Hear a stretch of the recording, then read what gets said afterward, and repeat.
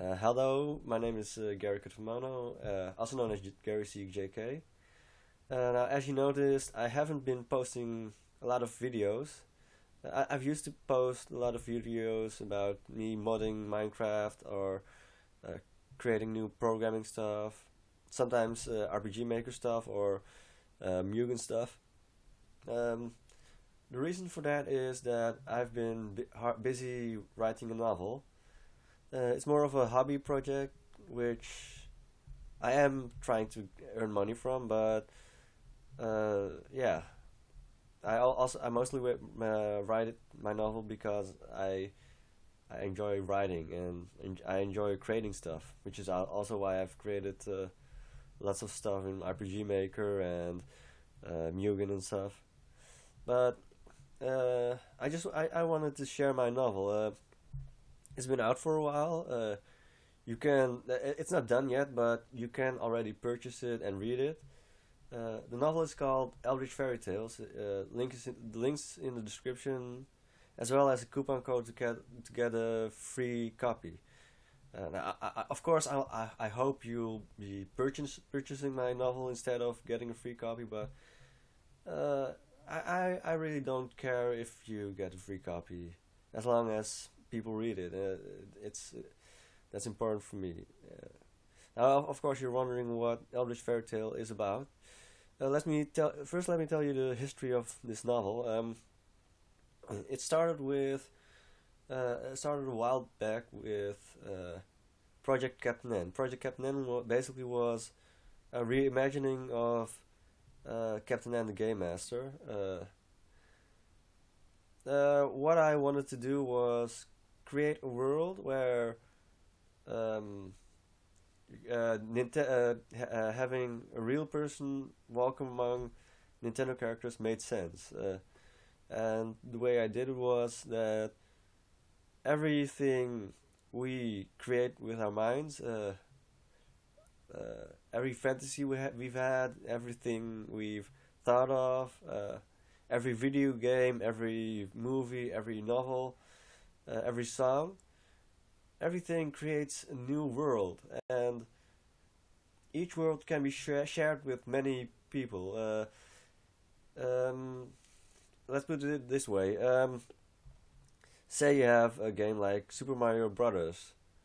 Now, one person has created the world of the Super Mario Brothers series, and but a lot of people actually share the same world because they know the story or lack of story. They know the worlds, and it's in everybody's mind, and so the world is actually more alive than we realize it is, um, or whatever I want to say. Anyway, what I'm trying to say is, um, our imagination makes things alive and makes worlds alive, and that's what Eldritch Fairy Tales is about. It's about fairy tales coming to life. Except we now live in a world where we constantly have negative thoughts and yeah, my novel is mostly about optimism and especially optimism in a world where there's something dark and sinister around. Um, this message won't be really heavily set into the novel and such. It's mostly sort of a fantasy uh, adventure kind of novel, and it is mostly meant to entertain people, not to bring out the message. There is a message, but the message isn't important as long as you enjoy it. And if you have a different message, then well, that's okay. Novels are, in my opinion, novels are there to to make you think and to make you fantasize about different worlds and such. And um, well, yeah. And I just wanted to share this the world I've written, and hopefully a lot of people will share this world with me. So basically, the novel is about a guy called Edgar C. Howard. He's an amateur novelist and a bookstore owner. Now, one night, a woman comes in the store. It's a stormy night, and this woman called Diana Pearson runs into his store trying to find shelter or something. Or at least that's what Edgar assumes. And slowly but surely there grows a close friendship and eventually a romance. But after a while, Edgar finds out that there's more to Diana than he thinks, and the two meeting wasn't a coincidence.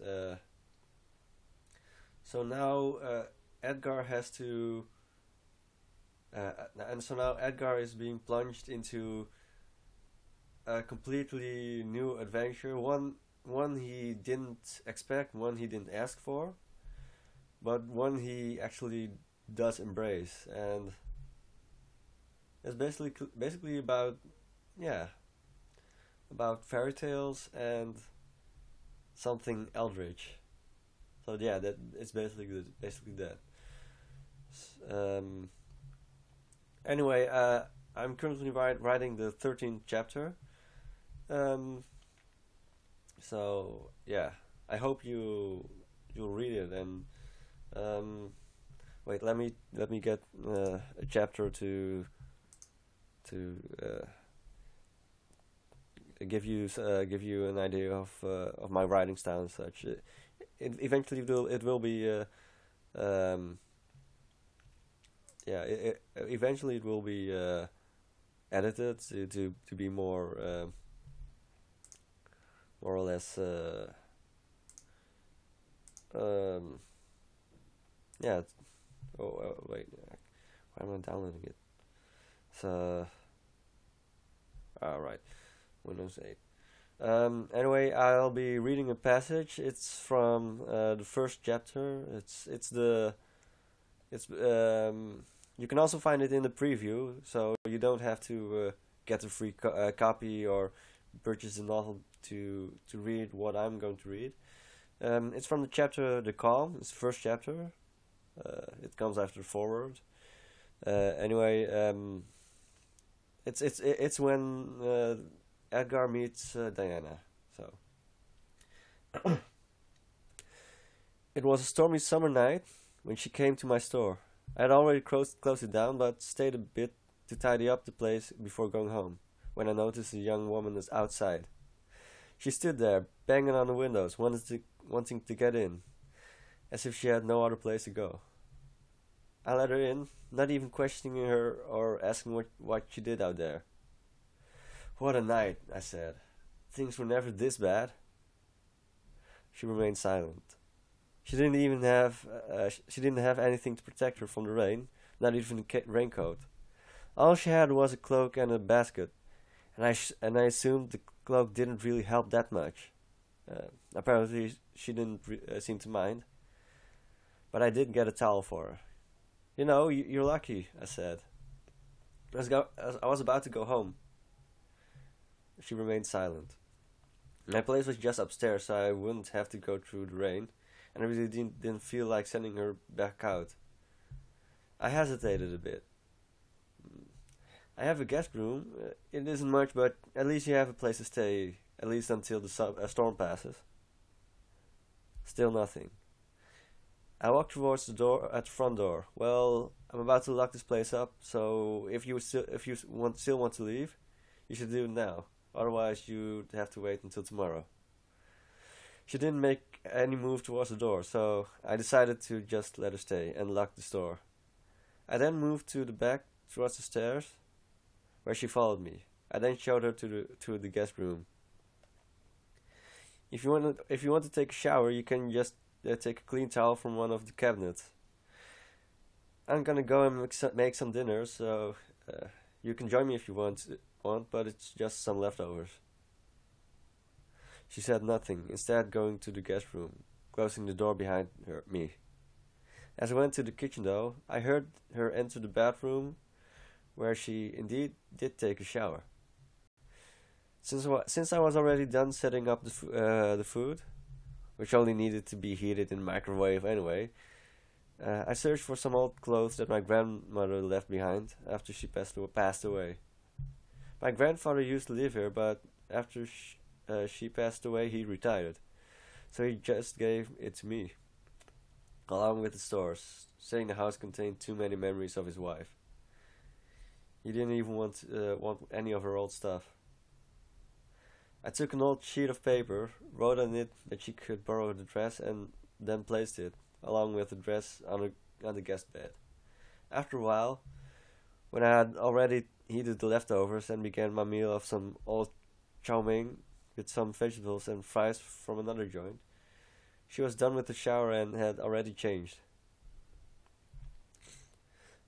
During dinner, she didn't say anything. It was actually pretty awkward, but I did try to break the silence by talking about random stuff. Eventually, though, I gave up and asked her if she wanted to watch some television, to which she nodded. I gave her the remote, but either the channel I put it on was already good enough, or she didn't really care much for television. As she was busy watching television, I looked outside to see how the weather was. All I could hope was that the weather would improve. So basically, that's the first part of my novel. I might read some more stuff for YouTube, and maybe it will convince you to get the novel, or at least give it a chance. You don't even have to pay for it. As I said, I'll be giving out free coupon codes, which are